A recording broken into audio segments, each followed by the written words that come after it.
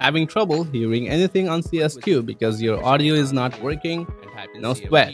I've got you covered with some simple fixes. Let's jump right in and get those game sounds back. Solution 1. Restart Windows Audio Service.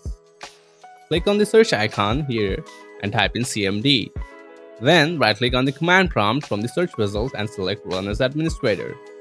Next, click on Yes to grant permission. After that, type in net stop audio SRV and press enter.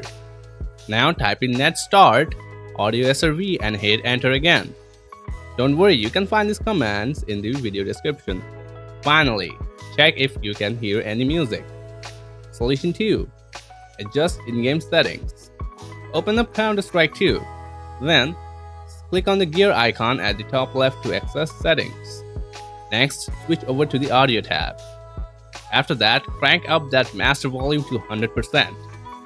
Now choose your preferred audio device. Scroll down and boost those volumes up. Now check if the problem's resolved. Solution 3. Tweak Windows audio settings. Open up Settings. Then navigate to Systems and then click on Sound.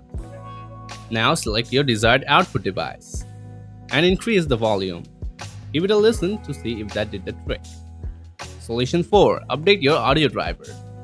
Search for Device Manager and open it up. Then expand audio inputs and outputs. Next, right-click on your audio device and select Update Driver. And opt for Search Automatically for drivers. Now let it do its thing. If no updates are found, just hit Close. Reboot your computer. Now you should be back in business with CS2 audio. And there you have it. Your CS2 audio issues should be a thing of the past. If you found this video helpful, give it a thumbs up. Any questions, drop them in the comments and I'll get back to you pronto. Thanks for tuning in.